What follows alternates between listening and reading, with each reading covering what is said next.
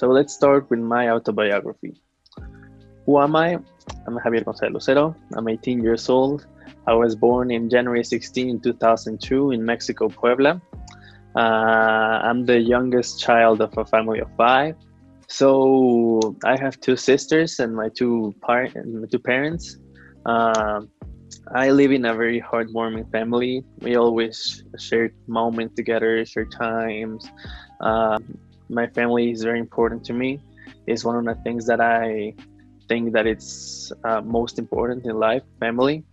So they're basically the base of all my personality, all my way of living. It's my family.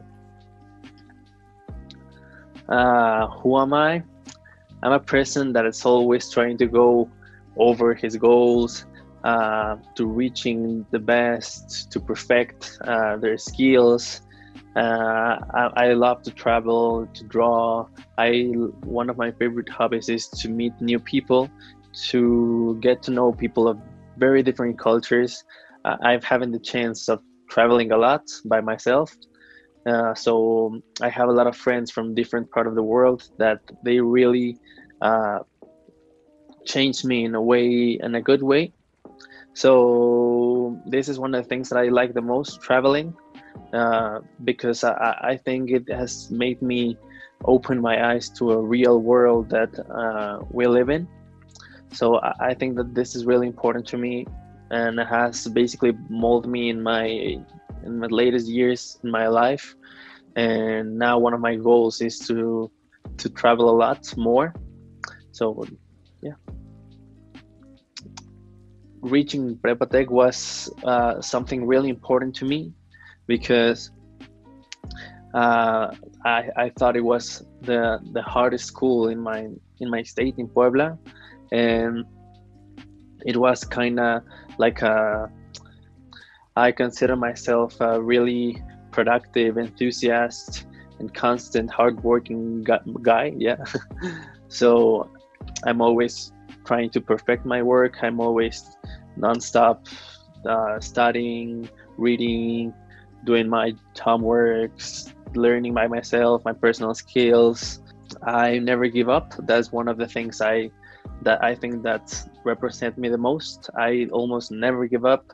So I have a lot of friends. I have a lot of friends throughout the world. I think that they're really important in my life because they have made me the person who I am today.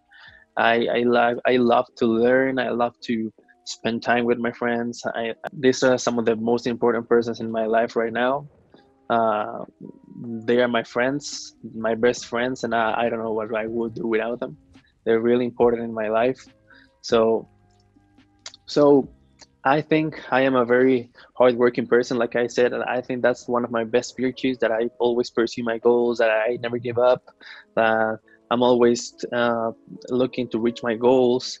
But I think one of my defects are that I'm very impatient, that I really need to do things fast, and I think that's really one of my defects, that I'm impatient. I'm also a little bit not organized, and yeah, that's pretty much it.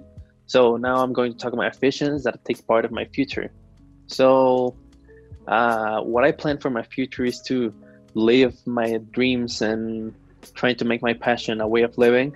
I'm going to study digital art and animation, and I would love to live making art. That's my dream. So the competences I chose for this project are collaborative work and communication. So what I'm going to start in talking about is my working as team. This is one of the projects we made two times in the high school. In high school, it's called Blue Carpet.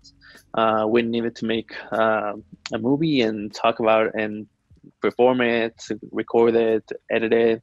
And I think it was a really, really important project to me because it was one of the first times I worked with a whole team reaching a big goal, like a movie.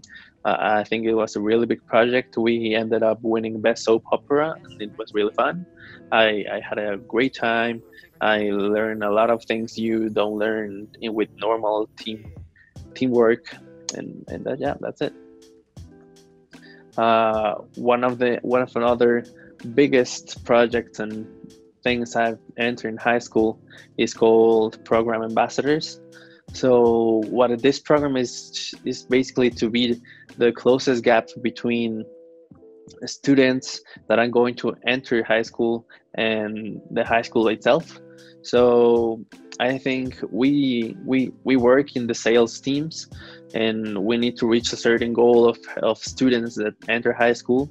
So I think it is really one of the biggest projects I've been part of, that it's really working as a team. So you can be individual there. So now what I'm going to talk about communication is still of the ambassadors program. In that program, I need to speak in front of people to give my experience of what I've lived in high school. I think the most I have spoken in front of like 800 people. It was really cool. As you can see, there's pictures of me speaking. I still have a lot to work to do with public speaking. I still get nervous, of course, but I think I'm getting better with the time. So yeah, that's pretty much it. And I don't know if this is going to count, but I sell brownies at school. So I think this is one of the most, if not the most, that has improved my communication skills. But why? Because the thing that I think I've learned to be not afraid of the no and anymore. I go and ask if you want a brownie, and people tell me no.